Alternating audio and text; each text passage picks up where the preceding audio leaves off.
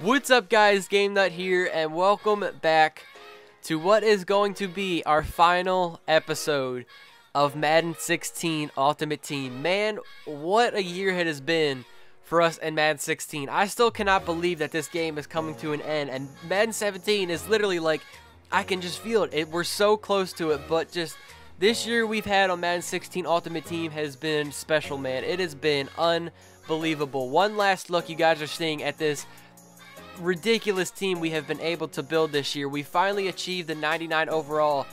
We've had so many good moments this year in Madden 16, and I can't believe it is coming to an end. So I am ready to end things on a high note in our final game that we will be playing in Madden 16 Ultimate Team. Now, I know it has been a while since I have uploaded for you guys.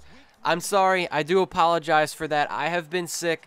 I'll leave a little bit more down in the comment section below describing it a little bit more for you guys in case you are all wondering, because I want to keep everything pertaining to Madden 16 Ultimate Team in this episode and keep it special, considering that this is the final game we are playing and the final episode of the series for what a remarkable year for what it has been in this game. Now, jumping right into our game, let's just go right into things here. You guys are seeing we're playing home, the Tennessee Titans, the first game we're actually playing home as the Titans in our home uniforms. Now, as I just said, you guys, I was sick. I would have liked to have done maybe one or two more episodes with a couple more games with this team, but things just fell the way that they did. I can't help it, and at least I've got one more game for you guys to give you all as we ride things out in Madden 16. Anyways, let's get back into the game. My opponent is actually using Tom Brady at quarterback.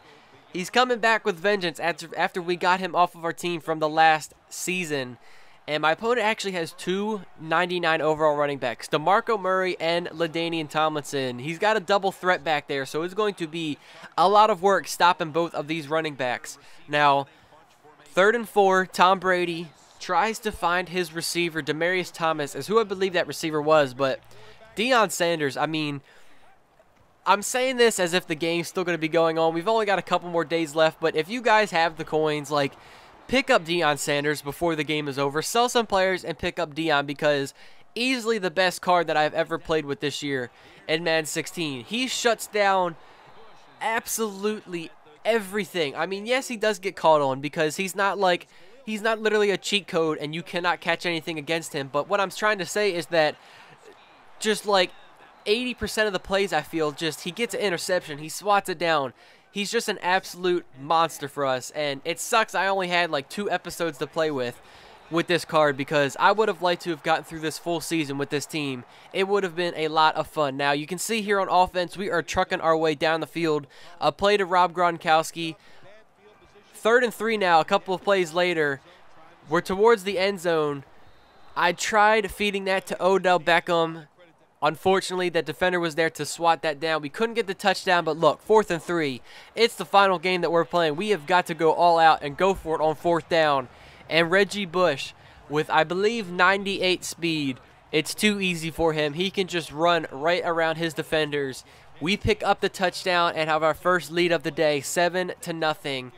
And so far, our offense is looking very steady for us to come out here and hopefully get a win in our final game. Next up for my opponent, coming back out on offense, 2nd and 1 for Tom Brady. I almost just threw my controller when that play happened, man. Like, give me the user interception. Like, I'm not gonna lie, I am not the greatest player when it comes to usering stuff and getting interceptions. Like, if I get one, someone needs to give me a medal for it. I'm joking there, but no, seriously.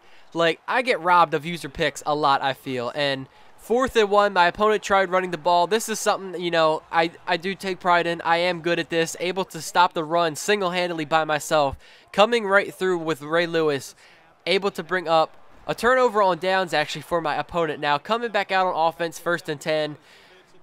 Hopefully they change this in Madden 17. If not, like, I am not going to invest as much coins as I have in the past on my offensive line, because I've got, like, practically the best offensive line you can get in this game.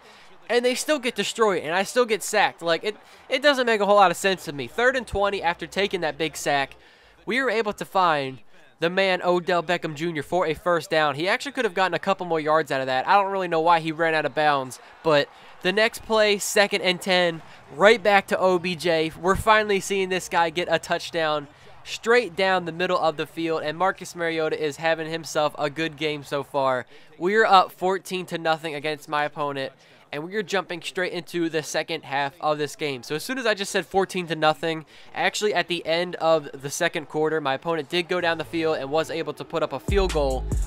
Now here on 1st and 10, our first play in the third quarter, man, like, I'm sorry, I never throw the ball deep. I hate doing it. I hate when people do it to me and try and aggressive catch it.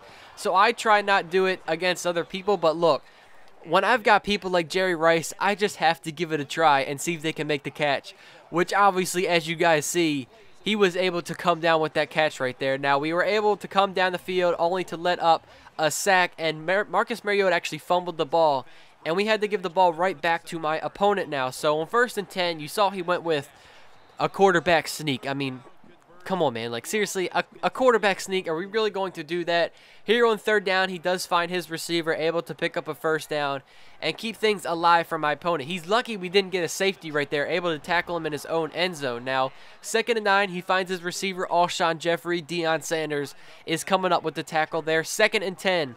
One play later, Tom Brady is throwing against Ed Reed. Actually, no, that was Josh Norman who my opponent was throwing against. He's able to come up with the catch and pick up a 1st down. 3rd and 3 into the 4th quarter now.